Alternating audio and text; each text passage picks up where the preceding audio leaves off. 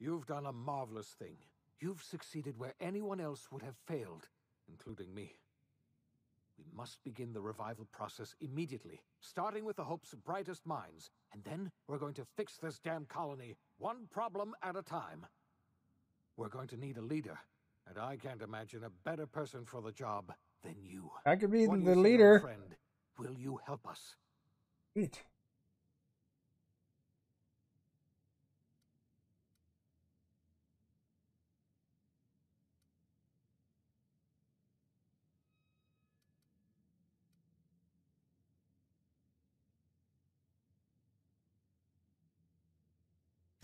When I revived you, I thought you were going to help me save this colony.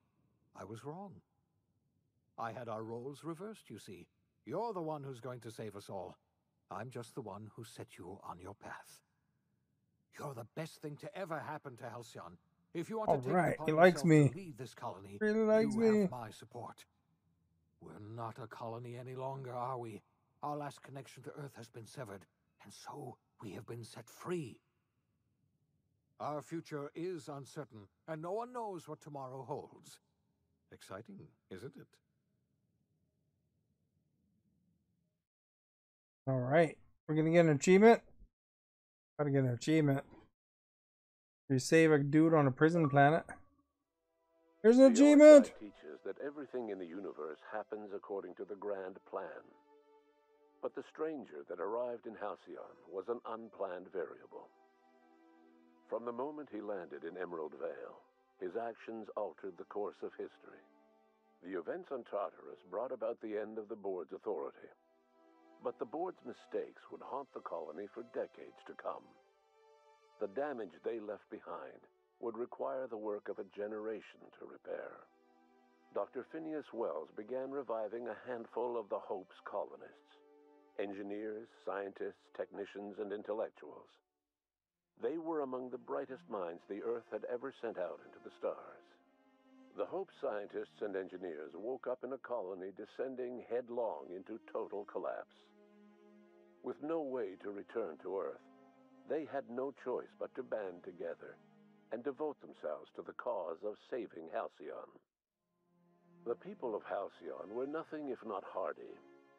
In the absence of the board's authority, many of the colony's settlements banded together with a single purpose in mind: survival.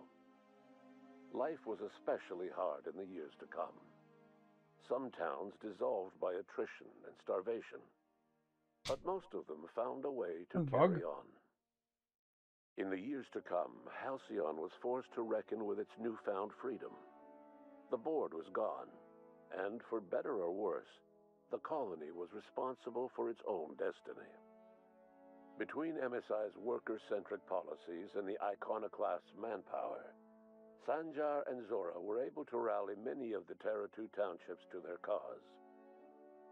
MSI's workforce swelled, and the iconoclasts enjoyed a significant surge in their ranks.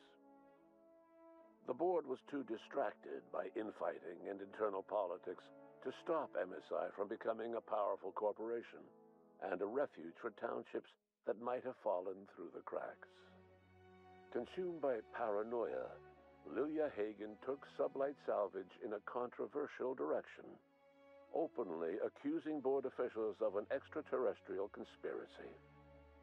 One day, an accident at the Groundbreaker's docking bay silenced her forever. Time would tell if a replacement could keep the Sublight family together. The collapse of Edgewater left its workers bereft of any purpose in life. Most of them made their way to Adelaide McDevitt's camp, hoping to ingratiate themselves into... Kind of reviewing all the things that I did. Adelaide accepted only a few to her community. The rest were turned away and likely died of starvation. Nevertheless, Adelaide's camp grew into a well-established town. Adelaide McDevitt refused to cooperate with the ongoing effort to save Halcyon from collapse. A sympathetic deserter stole a copy of her research and delivered it to the Hope's scientists.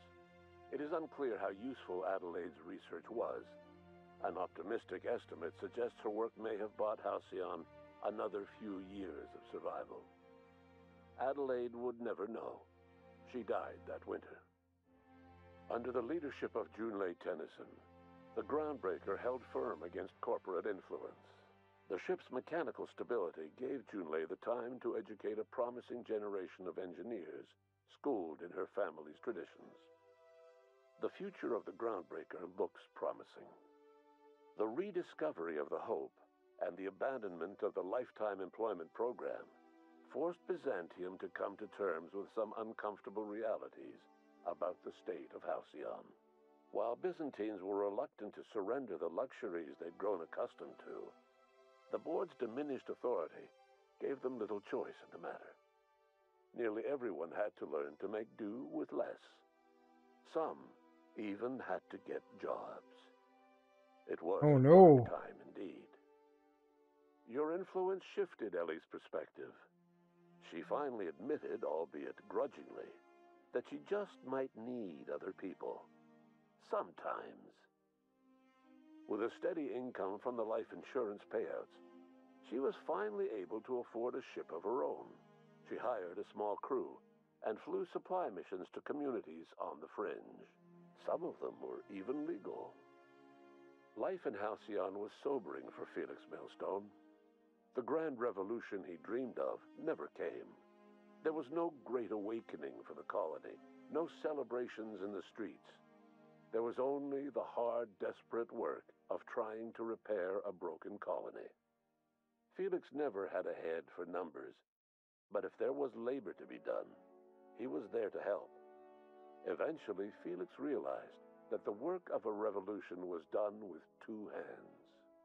As much as he enjoyed his adventures aboard the Unreliable, the vicar, known as Max, eventually decided that it was time to move on, to live out the life he had sought so long to create. He knew there were many in the colony who carried burdens much worse than the ones he had struggled with, and he devoted himself to easing their suffering wherever he could. He only ever took up arms again to defend the defenseless. Unshackled from a lifetime of striving and fighting the universe and himself, Vicar Maximilian de Soto was finally at peace. Though Parvati eventually grew comfortable aboard the Unreliable, she never quite came out of her shell. She seemed to prefer the company of Ada to the crew, and she could often be found neck-deep in cables and grease, telling Ada funny stories from her childhood. While the colony fell into chaos, she found an island of relative peace with Ada, and they formed an unusual bond. She decided to remain aboard the Unreliable permanently as its chief and sole engineer. Nyoka returned to Monarch to take another crack at making a permanent life for herself. She formed the Charon Group, a mercenary outfit of ragtag survivalists and wilderness experts. Anyone in need of a guide, or just looking to throw back a beer and swap stories, could find her camping on the trail or clearing an infestation. The SAM unit that accompanied you spread awareness of the product line's superior sanitation and maintenance capabilities. It's cleaning the across universe. what was left of the colony. This led to a boost in SAM unit sales. Did you know that SAM units are the longest-lasting, toughest-acting cleaning solution in Halcyon? Minister Clark was released from house arrest, and his contact with you gave him a sense of renewed purpose and vigor. Once it became clear that no help would be coming from Earth, he threw his considerable efforts and talents into helping Halcyon manage the crisis before it. Chairman Rockwell served as the public face for the changes in Halcyon to come. Whenever you needed strings pulled or a voice to sell a policy change, Rockwell was only too happy to oblige. As for Dr. Phineas Wells, he spent his remaining years in his orbital lab. He eventually came to terms with his own past and was able to forgive the mistakes of his younger self by devoting his remaining years to serving the colony. Dr. Wells was able to revive many more scientists and engineers than he first expected, thanks to the additional batch of chemicals you stole from the ministry.